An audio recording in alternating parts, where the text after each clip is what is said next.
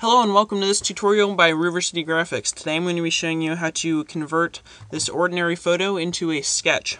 So to start us off, let's double click on our background layer and click OK to convert it to a normal layer. Then we're going to go to Image, Adjustments, and then Desaturate. I'll take all the color out of it. And we're going to then copy this layer by dragging it down to the New Layer button.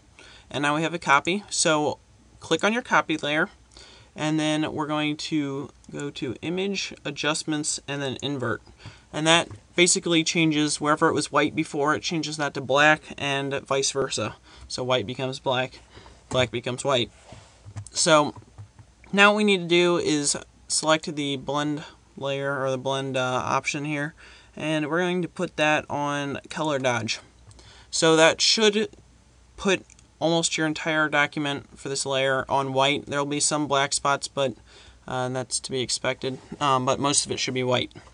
So what we want to do now is go to Filter, and then Other, and then Minimum.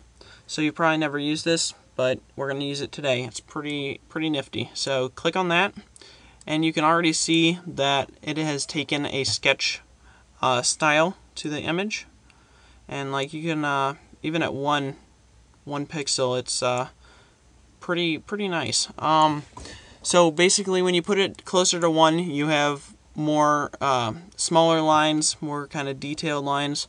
If you put it up around 5, which is where I had it, then you have kind of thicker lines, and you lose a little bit of the detail, but you have more defined lines. So I'm just going to click OK, and you can see what 5 does right there.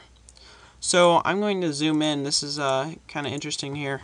If you have, here's our original image right here, and if you look right in here, some of the detail of that arch that you can't even see in the original because it's so dark comes out when you have the sketch, so it makes for a really nice effect there. So you can also do this effect by blurring. Instead of going to the minimum filter, you can use a Gaussian blur, and that works, but I like this effect better. It makes it more defined. I think it just gives it a better sketch effect. So if you like this tutorial, don't forget to subscribe, rate, and comment, and also don't forget to check out the website at www.rivercitygraphics.com. And I'll see you next week. Thanks.